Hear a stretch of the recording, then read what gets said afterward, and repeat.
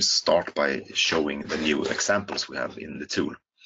So you can go here to the example to find the new examples. The one we had before was this HCL RTist SDK sample that shows a little bit how to work with the APIs for creating capsules, ports, and capsule parts programmatically.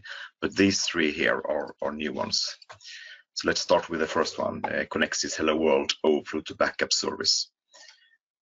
We can call it Connexis demo.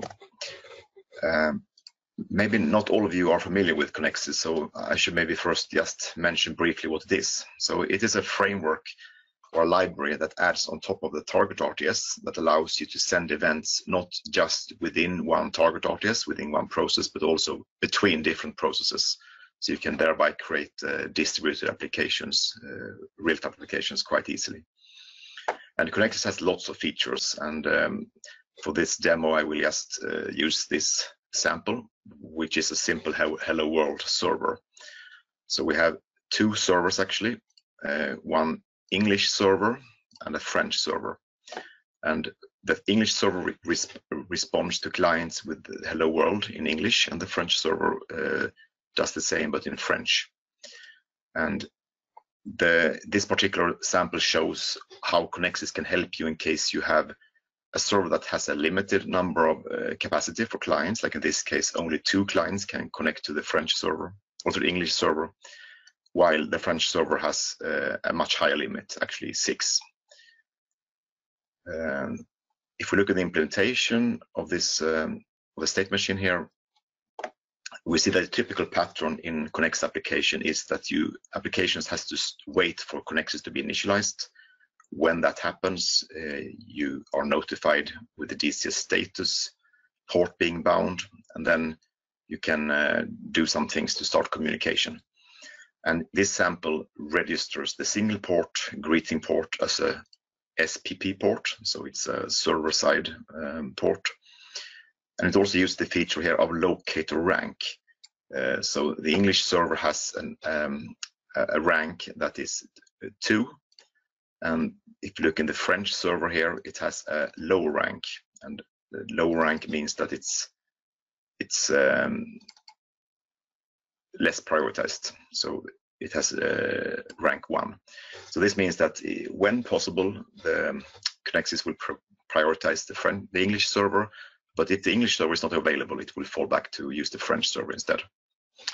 So that's basically how the example works. So now I have to open lots of different small console windows here so you can see this, because we're actually having several executables that talk with each other, and my screen is a bit small. But we can start with first the locator executable. So the locator is one executable that contains like a name server. It runs separately, in this case on port 10,000. And its only purpose is to allow so that these clients and servers don't need to hard code the location of the other executables. So they ask the locator where they are, and they will get that address back. Then we can start the English server. So it's running on 10,001, currently just waiting for clients to connect. And at the same time, we can start the French server, also waiting for clients to connect. And then we can start to launch a client. So the first client here,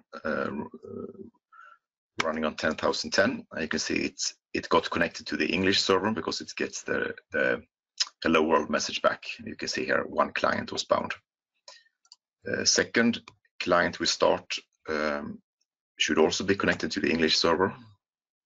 Yes, here it is. Now we have 2 clients bound to the English server. But now this port is fully subscribed, so there is not room for another client to connect to this English server. So now the next time we launch a client, client 3, it will be directed to the French server instead. Now you see it got its client bound here. And in the same way, if starting the 4th client here, it will also be connected to the French server.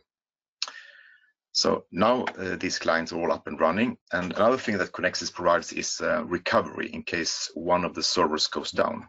So in this case, for example, if we now terminate the English server, it takes a while, but after a while, Connexis realized that this service is out of order, and it automatically reconnects now to the French server. And you see the client 1 and client 2 starts to receive messages from the French server.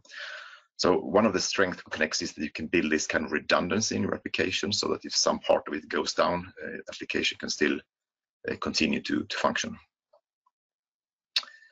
And finally, for Connexis, I'd just like to show you in the documentation where you can find, let's close down all these windows.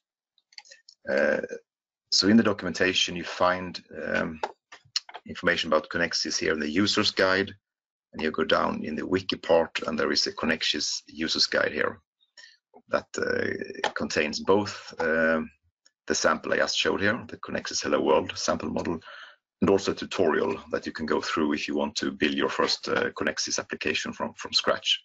And then there is a lot of information also about the different services that Connexis provides that is more like that you can look at later when you have created your first tutorial.